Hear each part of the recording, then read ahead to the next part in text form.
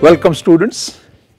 So in my previous lecture or till the previous last part of discussion, we were talking about the ratio analysis or analyzing the financial statements with the help of ratios, and so far we have discussed 5 ratios about this Grasim Industries Limited, which was current ratio, quick ratio, super quick ratio, and then the turnover ratios, 2 turnover ratios, that is debtors turnover ratio and the creditors turnover ratio, means the debtors collection period and the creditors payment period. And in these 5 ratios we have seen that the liquidity position of this firm is very good, it is excellent, and they are doing very well, they are keeping a optimum amount of the liquidity.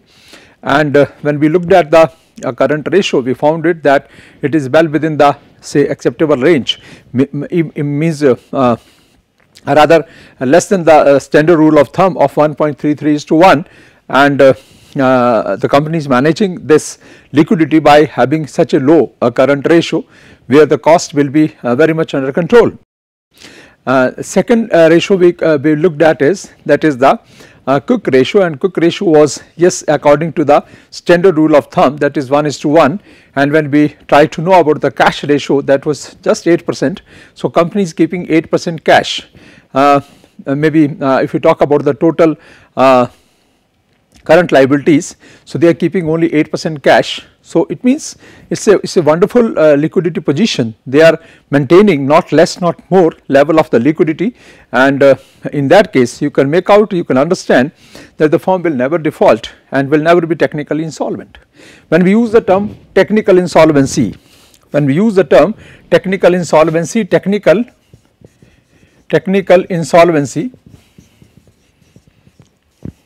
technical insolvency means that when any short term liability or any liability becomes due to be paid to the source from where the funds have been arranged and the firm is not able to pay it. Maybe the firm is not insolvent, firm is having a good position. If you look at its asset liability position, then they are enjoying a good position, it is a profit making firm also, but the firm is not having sufficient liquidity. Profits are there, but the profits are not in the form of cash. So when there is a lack of liquidity, when there is a shortage of the cash with the firm, it means firm is not able to make the payment on the due date. So how strengthful you are, but if you are not able to make the payment of your creditors on the due date, it means that means the strength is of no use. So it means that situation when the firm, though it is solvent, it is having a good financial power, financial strength, but its liquidity is lacking or it does not have the sufficient liquid funds, in that case that is called as the situation of the technical insolvency, that firm is not able to pay for its obligations, pay for its liabilities on the due date on the time. So there is a technical insolvency. But we have seen that in case of Grasim Industries, their short term debt they have taken entirely, that is in the form of the working capital limit, WCMCL, or the you can call it as the working capital line, or you call it as a working capital line or the CC limit. So in the form of CC limit, entire short term debt is in the form of the CC limit, and CC limit is not considered as a debt kind of. We keep on receiving, means we withdraw the money as and when we need the funds, and we deposit it back when we have the surplus funds. So it is on the daily basis, you can say. So technical insolvency is not expected in the firm like Grasim Industries, because it has a very optimum amount of the liquidity. Because I am using the term optimum amount of the liquidity. Optimum means when you do not have the more liquidity, you do not have the less liquidity. If you have more liquidity, means level of the current assets, that is the inventory, that is the debtors, then it is the say cash, and then it is the prepaid expenses, or you call it as marketable securities. You have a very high level of the current assets. So sometimes the current ratio is to 2:1, or sometime even it is more than 2:1. So when the firm has a very high current ratio, in that situation it is considered as an overcapitalized firm as far as the working capital is concerned, as far as the short term funds situation is concerned. And I tell you that if we keep the high amount of the current assets, I discussed with you that keeping high amount of the current assets increases the financial cost. and when the financial cost is going up, your profits are getting affected. And when you reduce this level of the current assets, investment in the current assets to the optimum level, means I do not say that you bring it to the minimum level. If you bring it down to the minimum level, in that situation what will happen? The firm will be technically insolvent, because you do not have the sufficient cash here, sufficient liquidity to pay for the liabilities on this side. So, it should not be neither too low or too high, it should be in between, that is a optimum amount, that how much amount of the capital is required to be maintained, the firm is maintaining that amount and it is not keeping very high. And whatever, only thing is that in the short term funds what happens, that whatever the saving you do here by investing less in the current assets or optimum in the current assets, whatever the savings we make here, those all savings directly result into the increased profitability.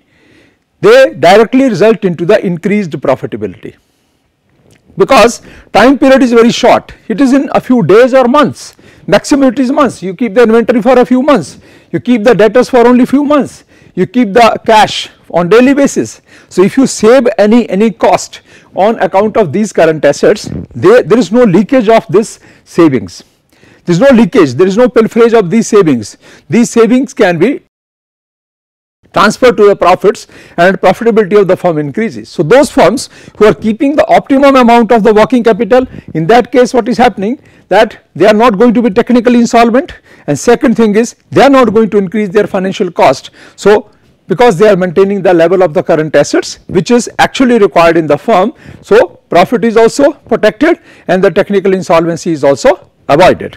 So, we have seen in the 5 ratios so far, that the current ratio, quick ratio, super quick ratio, and then debtors collection period, DCP. When we saw the DCP, the firm, we found that the debtor collection period in this firm is about 20 days, which is very you can call it as low period. It means that talks about the strength of the firm's products, demand for the firm's products, market for the firm's product.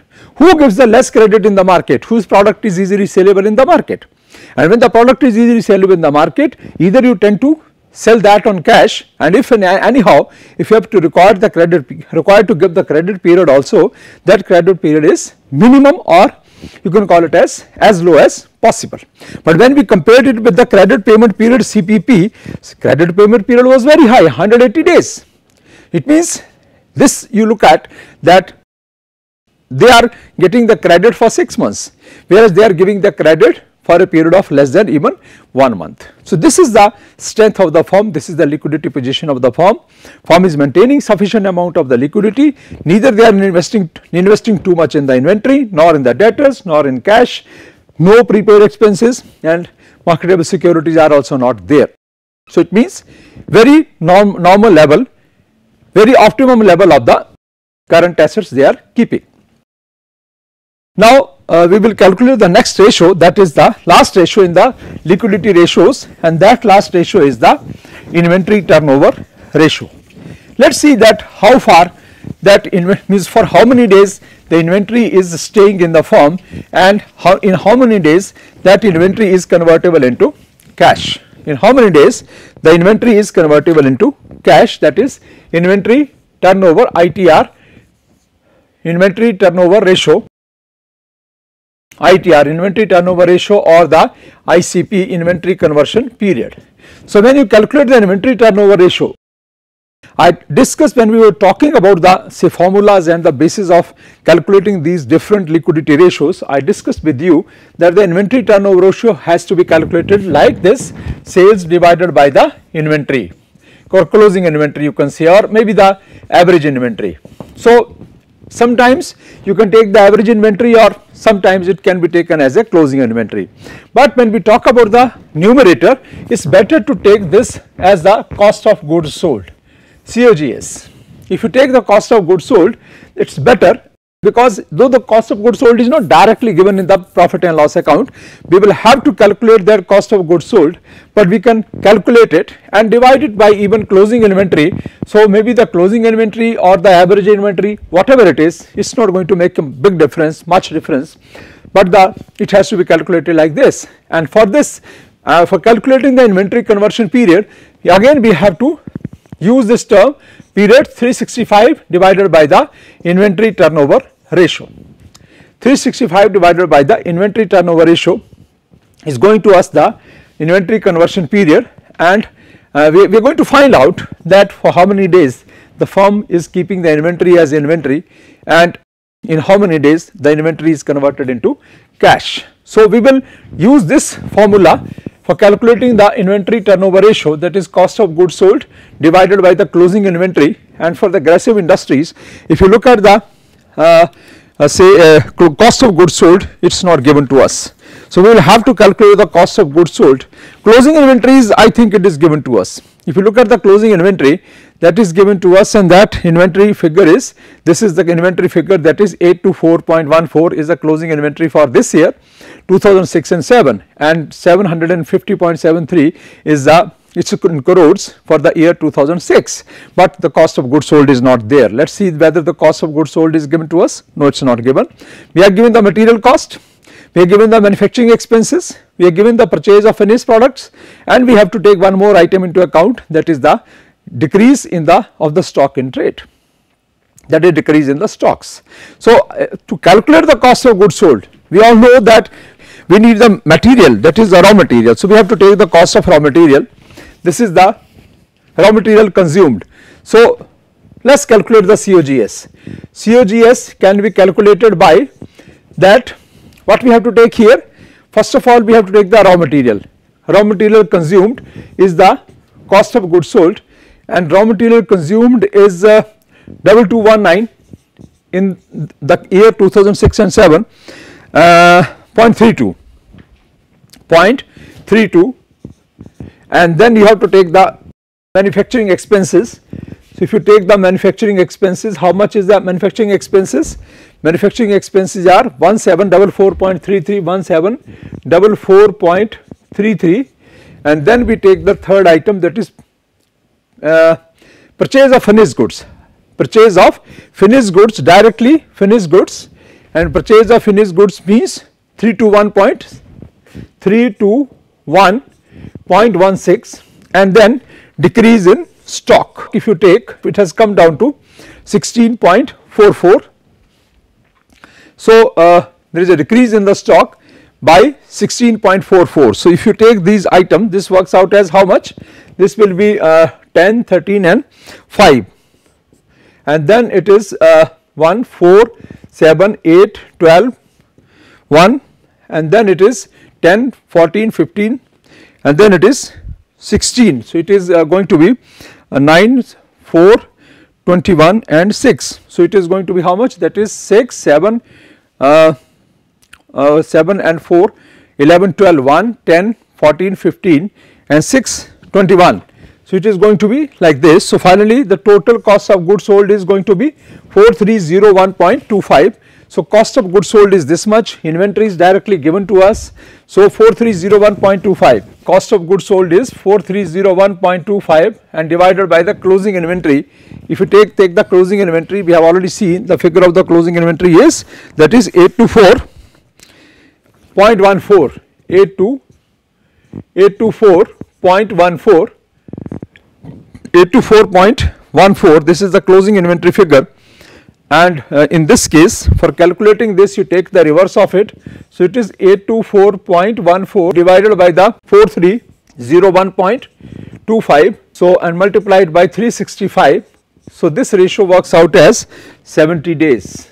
70 days is for the year 2006 and 7 and 74 days for the year 2005 and 6. So, we have calculated the inventory turnover ratio, inventory conversion period actually, and when you find the inventory conversion period, it is 70 and 74 days, is roughly in the range of 70 days. So, we can understand it also because this firm is into the textile industry, and textile is basically dependent upon the agriculture material cotton, and then it has a long process, means that process is very long. So, buying the raw material and then converting that into the finished product, or if you talk even that the say selling the finished product in the market, it is a textile product and you have to keep a sufficient stock of the textile so that there is no out of stock situation and you can convert that closing stock. And if you talk about the material, raw material, it is because of the long process it is requiring, because it is say bleaching, dyeing, means converting that cotton into yarn, then bleaching, dyeing, and so many other things have to be done. So it is going to take a long time. So conversion of raw material into finished product is taking much time, and then converting the finished product into sales is also taking some time. So it is about 70 days, which is not a big time. They have to keep the inventory for 70 days, around 70 days. Last year it was 74 days, but in 2006 and 7 it has come down to 70 days. So you can say it is in the range of about 70 days, little more than 2 months, which may be optimum. Better estimates will be whether it is high or low, will depend upon if you compare the ratios of the other firms in the textile industry, or you compare it with the industry average, then we would be able to. But if you look at the other indicators like current ratio, quick ratio, super quick ratio, or the debtors turnover and the creditors payment, in that case we can easily make out that this period does not seem to be much longer. This seems to be the optimum period, because in one ratio the company cannot be left behind. They must be having it, and less than this or more than this is not advisable. So they are keeping the inventory for 70 days. So this is overall liquidity analysis of the firm. If you look at the overall liquidity position of the firm, we can easily understand that all the 6 ratios, 3 ratios based upon the current assets and current liabilities, and 3 ratios based upon the turnover of the debtors, creditors, and your inventory. Even the turnover position is also very good, it is excellent, it is wonderful, and the firm is maintaining a very good amount, very optimum amount of liquidity, and is a wonderful organization, it is a wonderful firm. They are maintaining a very good financial position, very good liquidity position, and it is reflected into their overall financial position in the balance sheet, in the profit and loss account, and overall results if you look at, they are really good, they are wonderful. After this we will be talking about the next set of ratios, and we have seen there now whatever we discussed as the theoretical composition so far. We discussed the 3 sets of ratios, and in those 3 sets of ratios we talked about the different components, and in those different components we first we talked about the ROI ratios, then we talked about the solvency ratios, and then we talked about the say liquidity ratios. So these 3 ratios we have discussed so far, and we try to understand these 3 ratios with the help of a case of Grasim Industries. And when we calculated the return on investment of Grasim Industries, or when we try to understand the solvency of the Grasim Industries, in that case we found that the Grasim Industries is maintaining a very good, having a very good return on investment. Similarly, the Grasim Industries having very good solvency, and the Grasim Industries having the very good liquidity. Next set of the ratios is called as the turnover ratios. Next set of the ratios is called as the resource efficiency or the turnover ratios. Turnover ratios. When you calculate these ratios again can be seen that when you talk about the resources, first we have the financial resources.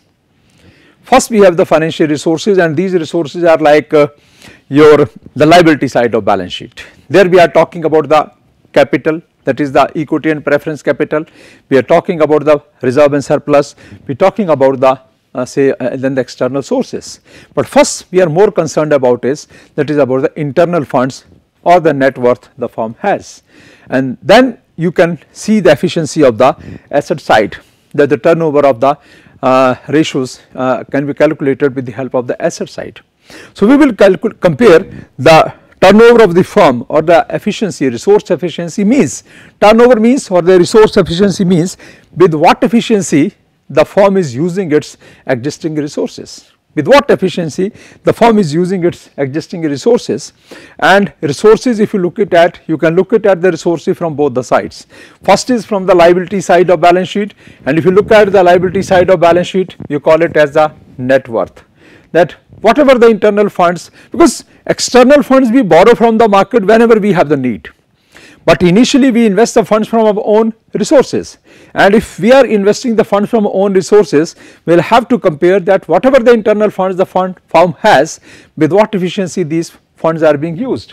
So that will be called as the net worth, and net worth turnover ratio we will be calculating, that with what efficiency the net worth of the firm is being used.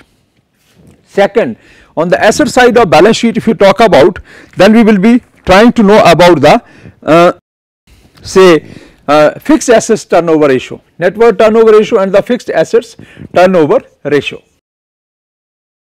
That whatever the fixed assets, land, plant, building, machinery the firm has created, how efficiently the firm is using these fixed assets. How efficiently the firm is using these fixed assets, that is very important. So here two important ratios, that is the fixed asset turnover ratio and the net worth turnover ratio, and then we will be talking about the other two ratios also, that is the debtors turnover ratio, and the inventory turnover ratio. When we talk about the turnover ratios, we include these four ratios into the resource efficiency or in the turnover category. And here we have fixed asset turnover ratio, net worth turnover ratio, debtors turnover ratio and inventory turnover ratio. So it means how efficiently the firm is using its net worth, how efficiently the firm is using its fixed assets, how quickly the firm is converting the sundry debtors into sales or sundry debtors into cash or collecting the sundry debtors, and how quickly the firm is converting the inventory into cash or they are selling the inventory into the market. So these are the four important ratios. First ratio is the fixed asset turnover ratio. First ratio is the fixed assets turnover ratio, and if you talk about the fixed assets turnover ratio, it can be calculated. We will learn how to calculate the fixed asset turnover ratio, and for this we compare the fixed assets with the sales. The ratio is calculated here like sales, that is you can call it as minus excise duty. Sales minus means they are net of excise duty. So sales minus excise duty divided by the net block of fixed assets.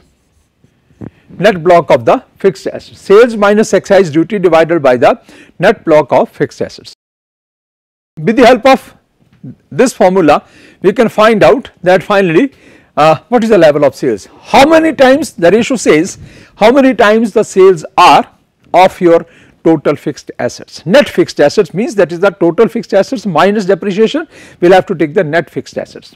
So how many times the sales are of the net fixed assets, this ratio is going to tell us how efficiently we are using our fixed assets so that the sales are maximum and we are getting the maximum return from these fixed assets. Then we talk about the net worth turnover ratio, and when you calculate the net worth turnover ratio, here you say that ratio will be sales again sales, that is again the net sales after excise duty has to be divided by the net worth. Sales have to be divided by the net worth.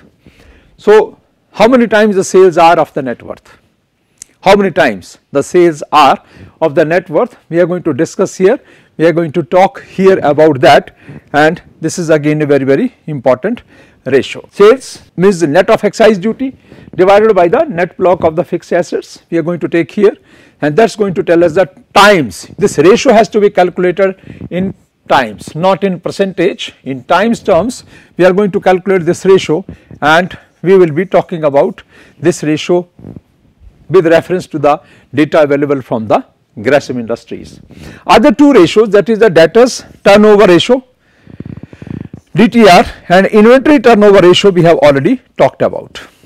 So we have seen that what is the debtors efficiency, conversion efficiency, and what is the inventory turnover efficiency of the firm we have seen, and we will be calculating two ratios here, that is the fixed assets turnover ratio and the net worth turnover ratio for the Grasim Industries, and then we would see that how efficiently the Grasim Industries is converting its fixed asset, or they are using the fixed assets for maximization of their sales value. So if you calculate these ratios, you will be able to find out the efficiency with which these fixed assets are being used by the firm. So let us now talk about and let us try to find out the fixed assets with the firm, and what is the level of the fixed assets here. If you talk about the balance sheet, we look at the balance sheet here, and the fixed assets are, that is gross block of fixed assets is 6770.97, and then is a depreciation, that is 3380.53, and then the net block is 3390.44 is the net block of the fixed assets. So now to take the fixed assets, that is the 3390 we will be taking for the year, that is 2006 and 7. So what is the amount of sales? If you look at the sales, it is 9607.97, we have the excise duty 1004.38, and then net sales are 8603.59.